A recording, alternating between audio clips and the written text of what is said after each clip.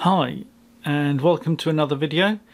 Today we're just going to talk about a soft shutdown switch for the Raspberry Pi, which I'm going to be using in a 3D enclosure to help control a 3D printer, but it applies to any Raspberry Pi that you've got.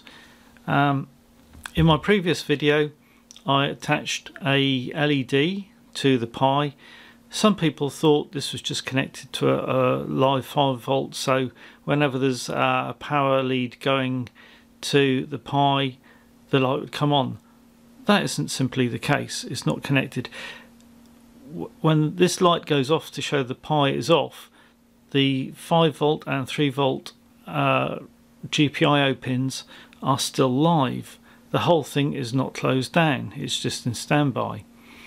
So this shows when the computer is up and running or in sleep mode. So I've got a switch here, just a simple push switch, and when I push it the LED should go out so the Pi is in standby. And there we go. It takes a few seconds to close down, and shortly I will show you that with it attached to a screen. But let me turn some of the lights off and you should still see there is power going to the board. You can see there the LED that is on the Pi. So the Pi is actually in sleep mode, but the board is live, and if you've got fans or anything attached to the permanent 5 volt rails, those will still be running, but the USB sockets will shut down. So if you've got any devices attached to the USBs, those will close down. Equally, when I press the power button again, it will start to boot up. And there we go. It's booting up. And you can see the activity light there on the board flashing away as it's booting up. So I hope that's helpful. So now we're just going to go through the step-by-step process. And I want to add, I haven't come up with this. This is from a channel called How To. I will leave a link in the description below, and it's very important that you look at that link because most of the detail I will refer to their video. What do we need to make this? Well, we need an SPST switch, just 2 contacts there, just a push switch. It just makes contact across these connectors when it's pushed, and it's just a momentary switch. So those are very, very cheap indeed. And we need some wire, ones that have got the ends that are compatible with the GPIO pins. Normally they come in a ribbon form and you just tear them off the strip. In this case we only need one wire, and we're just going to cut it right in the middle there, which is what I've done with this one here. This was a green wire and I've just simply chopped it and strip the wire off and connect or solder each end to each pin there. And before you do the soldering, put some heat shrink on. That will slide down. Push the heat shrink over the wire and the connector and heat it up with soldering iron to make it shrink. Once you've done that, you'll pop the cable over pins 5 and 6. Hopefully you can see. Let's see if we can get a close-up for you.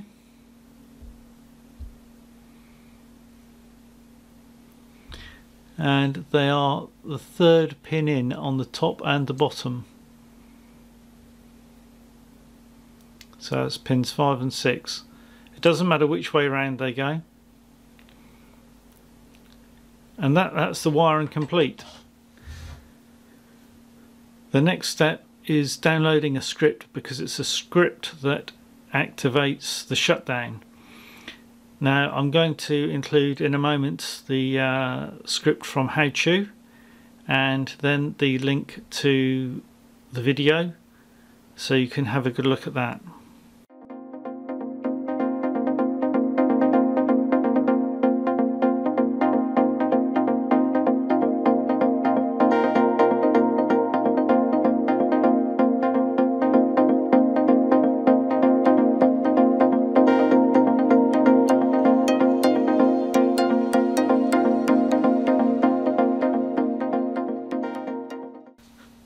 So the pie's back in the enclosure that I had it in, so you could just be using a normal pie case, or in this case it's a printer case.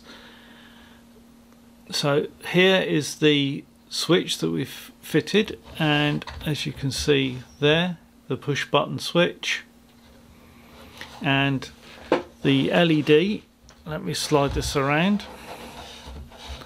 The LED is actually here, and I've got a couple of fans as well. I don't know whether you can see those very well, but there is a fan running here and also one in the far end.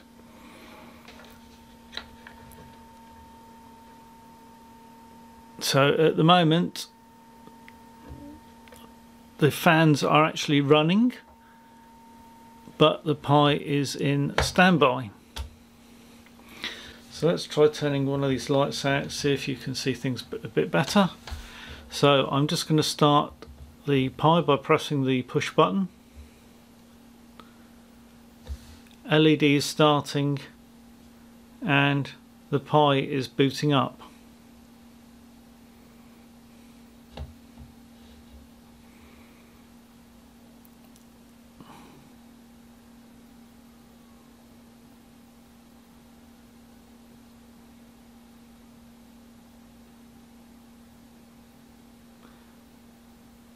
And it's booted into the application. So the light is still on, the fans are still running. Okay, so if I want to put this in standby because I don't want to use it for a while, press the power button, it's running the script. Let's see if you can see this better with the light off, perhaps. Yep.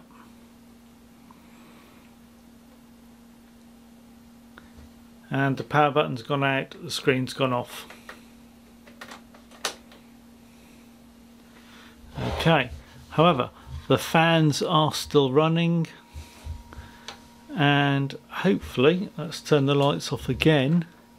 You can see that the board is still live because there is power still on the board. The little LED is still on. Both fans are on.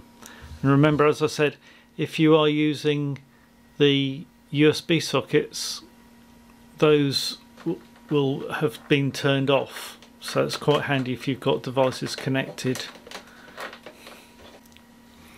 Okay, so there we have the soft shutdown, wake up, and with the power LED.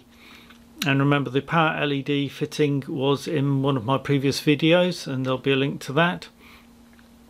And there is a link on the entire process from How To, which I encourage you to watch. Hopefully this is helpful if you haven't seen this before. Certainly for 3D printing world, I think this is really good because we use a lot of Raspberry Pis with Octoprint.